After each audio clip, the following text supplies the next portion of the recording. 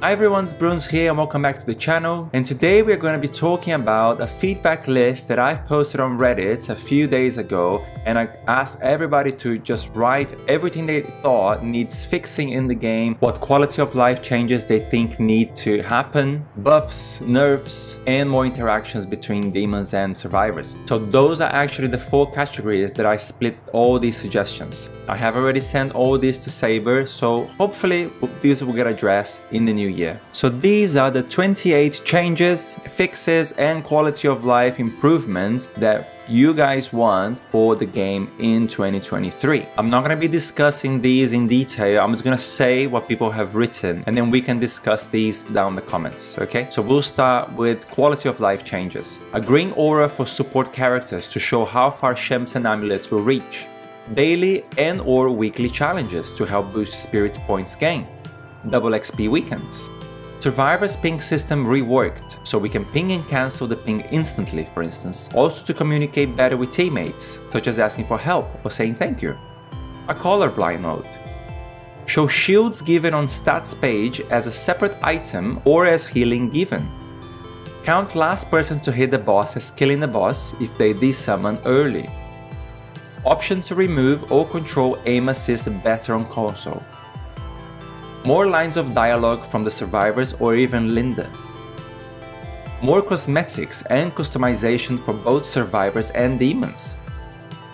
Rework Demon's Eyes, as it is pointless in its current state. Either increase its range or rework it completely.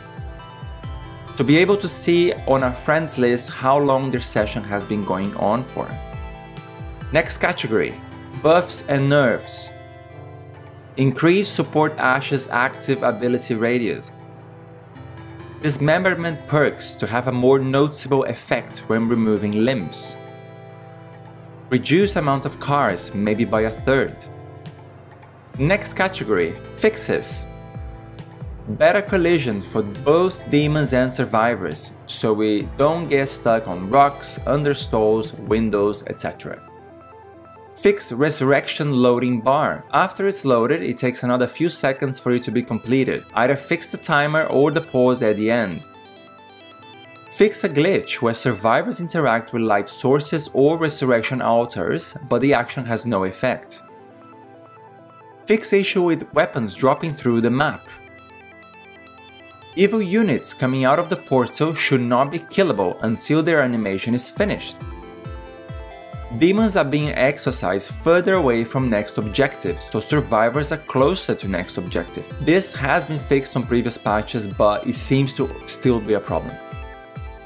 Survivors can figure out where map pieces are spawning from the first map piece location. The devs need to mix this up a little bit more, so they don't become so predictable. Fix aim glitch on console, where characters will at times do a heavy swing instead of aiming and shooting. And finally, the last category, more interactions between demon and survivors. Demons need more options to interact with survivors, different types of traps or trapping different objects. Trees could have a trap that binds survivors temporarily. Cars could be trapped, so they either give a scare on survivors or lock them into cars so the car wouldn't move for a short period of time. Allow demons to dash through cars. Add traps in front of windows and not just doorways. Allow the demon to momentarily snuff out fires and lights. And finally, a sprint button for the demon whilst in spirit form, which would consume infernal energy. So these are all the most voted changes, quality of lives, and fixes that you guys have voted for. Do I agree with all of these? Probably not. Do you guys agree with all of these? Probably not.